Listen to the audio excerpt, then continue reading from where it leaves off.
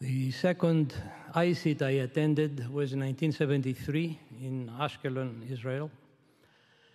And one day we had the excursion to the Masada, and I saw this tall, imposing, bearded at the time guy climbing up. I said, "Who is this?" He told me, "Tom Cover." That's when I first met Tom. And many, many little instances through the 40 years that have elapsed since then that stand out in my mind, and I like to quickly mention them. 75 in Moscow, a workshop. The US delegation, after lots of tribulations that made it possible, arrived in Moscow at 4 p.m. after a long flight. The Russians take us to a big banquet with wine, Georgian wine, champagne, they call it champagne, and caviar at the time, and all kinds of goods. We go back in the hotel at midnight, and they give us the program. The next morning, 8:30 a.m. or so, first talk, Tom Cover. And Tom sits all through the night on a couch in the lobby, contemplating what he would present. Gave a great talk and then vanished for the rest of the day. 83, in a NATO Advanced Study Institute in France.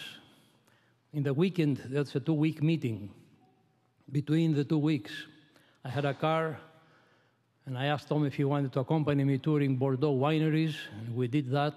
And he bought a 1955 Sauterne from a vendor in the street. It was like an ice cream vendor, was selling great Sauternes. I guess 2004 or thereabout, in northern Italy, with Sergio, with Ezio, and some others, and Karen, we go to the Pescatore restaurant. We had a fabulous dinner. Well, the dinners that we enjoyed with Tom are just too numerous.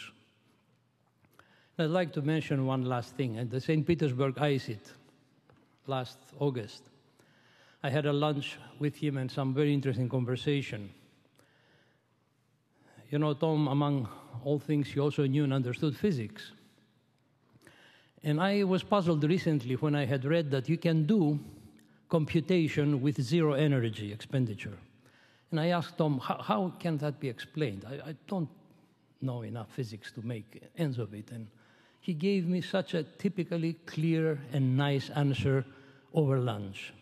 He said, what you do is you borrow a lot of energy as you do that, and then you give it back.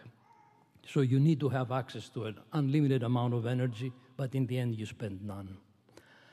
And finally, in the ITA, we had dinner at the banquet, and Tom with Karen and other good friends around the table. We had just the same as usual, an enjoyable dinner with the wry humor that you saw, and this warm personality that is simply irreplaceable.